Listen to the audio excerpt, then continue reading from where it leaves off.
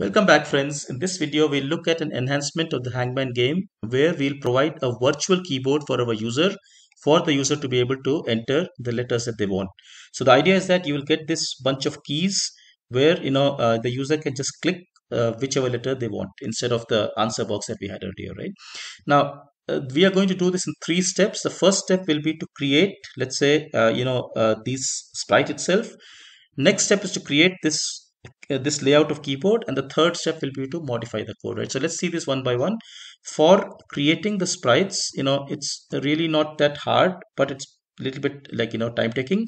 What I've done is that I've taken created a new sprite where I have created all these costumes as the keys, right? So notice here I've got A, B, C, D, all the way until Z. So I've got 26 keys.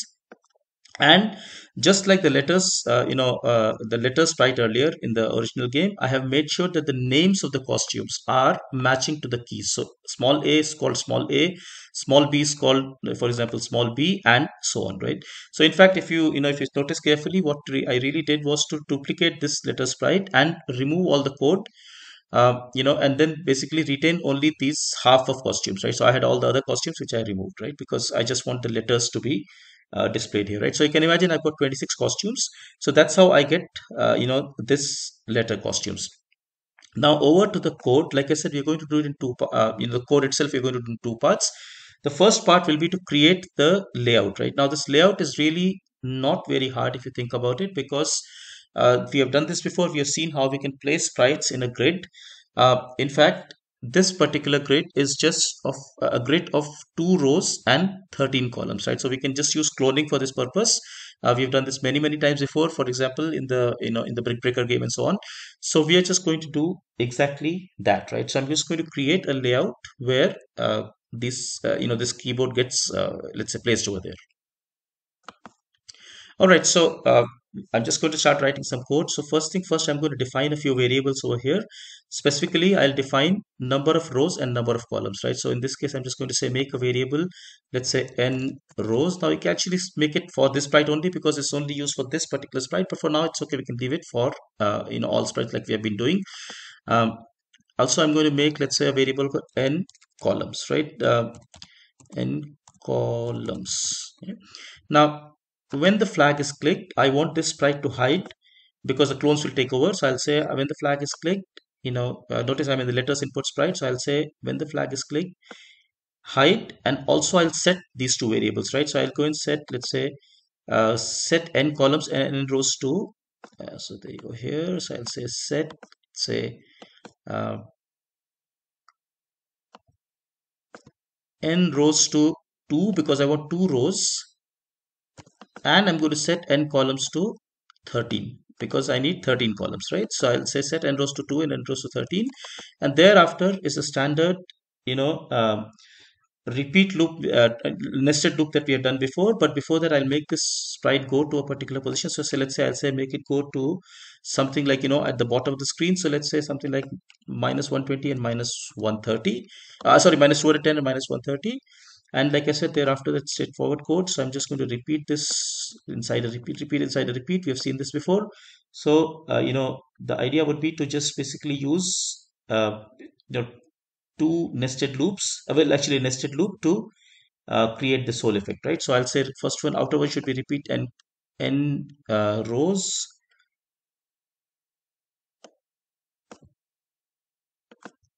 So repeat n rows and repeat n columns. And here what I'm going to do is that I'm just going to create a clone of myself. So create clone of myself, and I will change x by, say, let's say 35, right? So I'll say change x by, say, 35. So this creates me one row, and also I must repeat this multiple times. So I'm just going to say set x to, say, -210 and change y this time round. So I'll say set x to, say, -210 and then change y by, let's say, in this case I'll try, say, -35. Now all these numbers are basically related to the size of my costumes and so on. And of course I must tell what happens when these clones are created. So I'll go and say when I start as a clone, then show. But there's one more thing I must do. Let me just do this much first. So when I start as a clone, then show. But notice that I want this, costumes to start in a way, the clones to take on different costumes, right? So I'll start with the costume of A and I'll keep changing the costume after every clone is formed, right? So what I'll do here is that when the code starts, I'll say switch costume to A because A, remember, is the first costume. So here I'll say switch costume to, uh, you know, A, and then after creation of the clone, I'll just say next costume, right? So this, I think, should do the job for me. Let's just see if this thing works. Notice that what's going on here. So I get this keyboard. Of course, you can see that's kind of obscured here because of this answer box, right? But the keyboard is actually forming, right?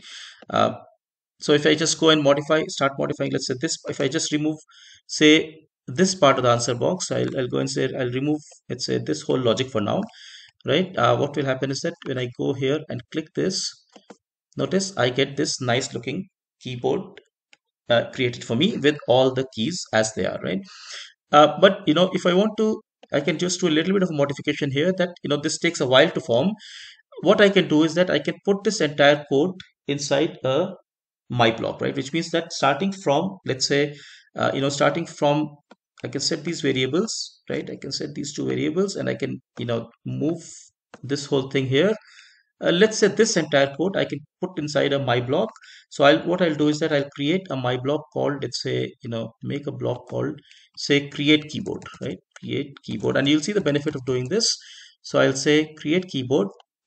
Now inside this define create keyboard, I'll just say this, and over here I'll call this create keyboard to do, exactly what I was doing. Notice this code should behave exactly the same. Now you might wonder, why did I do this? Because in this create keyboard, I can go and edit and I can say run without screen refresh, right? Now what that does is that the keyboard basically appears almost instantaneously, right? So notice the keyboard just appears now because this particular my block now runs without screen refresh.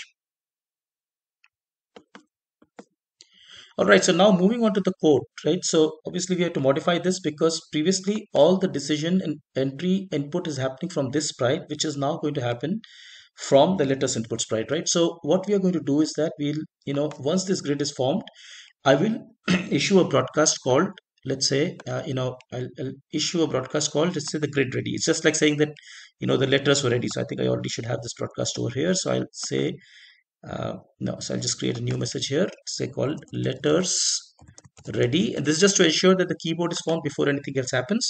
And in the letter sprite, instead of, when flag clicked, I'm just going to say when I receive, so when I receive, let's say, so here I was doing differently. So I'm just going to say when I receive, say, letters ready.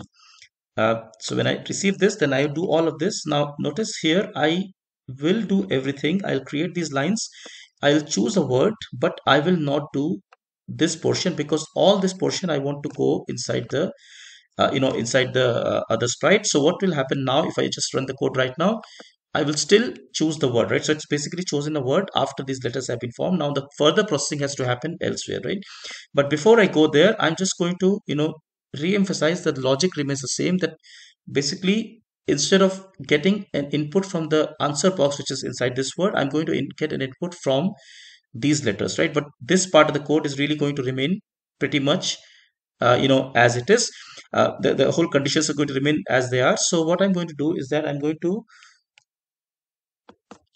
move some of this into a broadcast, right? And that will help us later. So what I'll do is to just take this entire piece of code and I'll move this in a broadcast. Let's say, I do not have yet this broadcast, but I'll just create this right now.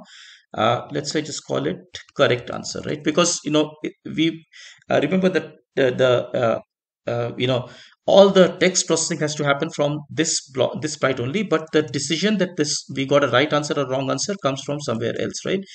So if I get a right answer, I will do this, and anyway brought a wrong answer, I don't have to do anything because that wrong answer is already taken care in the Hangman, right? So now having done this, I'm just going to go to my this sprite over here, and now notice that these clones have been created and all the code of data entry has to happen from within the clones. And in fact, the logic is quite similar to what was happening earlier, from these letters, which is that every time until the game is over, right? I keep doing this. So I'm just going to say repeat until the game is over. Notice I'm inside when I start as a clone. So I'll say repeat until say game over is equal to 1, right? So this part doesn't change.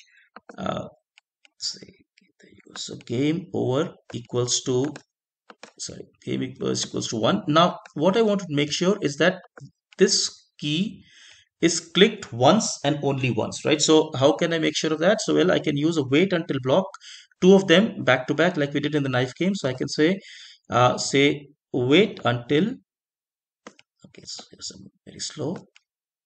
So two wait untils, and the conditions I'm going to put is an and condition, and this is familiar to us, right? Wait until mouse down and clicking. So mouse down, which means mouse has been clicked and touching mouse pointer, right? And the second one, I'm just going to put duplicate of this, because all I want to do is that every time I click the button, I get exactly one letter coming out, right? So I do this, so this kind of helps me to make sure that only one click is registered, otherwise I get multiple clicks.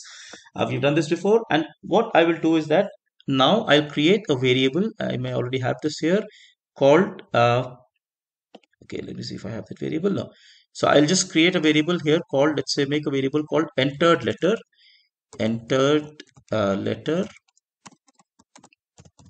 Now the idea is the entered letter is going to take place of the answer earlier. So I'm going to say set entered letter to, and what do I set it to? Remember, I can make use of costume names, because the letter costumes are basically the letter that we mean to put in, right? So I can say set entered letter to costume name. Here I have to be careful, not number, but in fact costume name. And now I can make the same exact case as I was doing earlier. Either the letter is present in the word or it's not present in the word, which means that I can just say in an if-else statement, if, let's say, the chosen word contains the entered letter, right? So I can go and put an operator here. If chosen word contains the, these variables here. So I say chosen word contains, let's say, entered letter. So now if this happens, it means that I've answered it correctly. My answer is correct. So what I can do is that I can broadcast correct answer and wait. Remember, I created this other broadcast, which is to take care of the situation where I've answered correctly. So I can say broadcast correct answer and wait. So it will take, basically it will check the occurrences of the letter, display the letter, and so on and so forth. On the other hand, if I do not have this condition, which means I'm in the else condition, nothing changes. I just have to intimate the hangman that look, a wrong answer has been given. So I can just say broadcast wrong answer and wait. All right, so let's see this working first. In fact, we have to still fix a mistake, but let's just see this working. So let's say I click, in this case, the chosen word is, say, Stony. I already know that. So let me just say, I try to put, let's say, some other letter, for example, K. Notice the entered letter is K, and I got this beep and a hangman forming up. Let's say I try entering V, hangman's forming. But now let's say I go and click an S, right? Notice nothing happens, although the entered letter has been seen. And that's because we just have to modify our broadcast here. Because remember, now instead of finding occurrences of answer or displaying answer or updating answer, I have to use the word entered letter, right? So I mean, use the variable entered letter. So find occurrence of entered letter, display letter, entered letter, and update answer for entered letter, right? So if I did this now, I believe this should be working.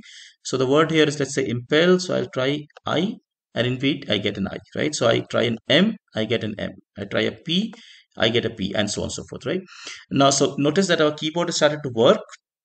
Now, only thing that I'm going to do now is that I will, in fact, add a very useful feature here, that I will, whenever this key is clicked, I'm going to change its color, right? And how can I can do that? By changing the color effect, because this has a beautiful impact that the user can then keep track of which letters have been used before, right? So I'm going to say, basically, whenever this letter is clicked here, I'm going to say change, say, color effect by let's say 50, right? However, this has a problem also, because let's say, for example, now so the word is, let's say, kabob. Let's just try A. I'll put an A. Let's say I go and click A again. Notice the color changes once again. Or I can try even for another letter, right? So if it's, let's say, go J, if I go and click J again, the color changes. It gets confusing. To avoid this, right, what I can do is that I can just clear all graphic effects before I change the color, right? So what will happen then is that the color will change once and only once. And now this has become really useful, because now the user has an idea of which letters he or she has tried before, right? So for example, notice G, I'll say U, I, let's say I try M, and this is quite helpful because now the keyboard is now color coded and user has an idea. Although I want to point out that just to give user an idea of previous letters printed, I don't have to create a virtual keyboard. I can in fact do it from our earlier game itself. So like I said, you don't have to create a virtual input keyboard to, give user an idea of what's going on in the game. In fact, now I've just gone back to my previous game where I have, essentially replaced in the same, in this letter sprite, I have gone back and updated my correct answer to give me, to respond to answer, and I've broadcast from here. So exactly like earlier. So notice what I'm doing is that whenever I do not get a right answer, right? So let's say here I do not get a right answer. Say the word is whatever. No, so let's just get one more word. What is, let's say, cynic, and I, let's say, answer a K. Notice this K gets displayed here. I try answering an L gets displayed here, right? So this way also you can do. Here what I've done is that whenever I go to the wrong answer, I go and write that particular answer to this position, right? And of course I'm keeping track with the X and Y of where this has been written so that they appear nicely, right? So the point I'm making is that virtual keyboard is great. Virtual keyboard makes it much easier because you can just change the color of the display, but it's not essential that you must have virtual keyboard to to get these letters displays, right? So I hope this was useful. Take care. Thank you so much. Bye bye.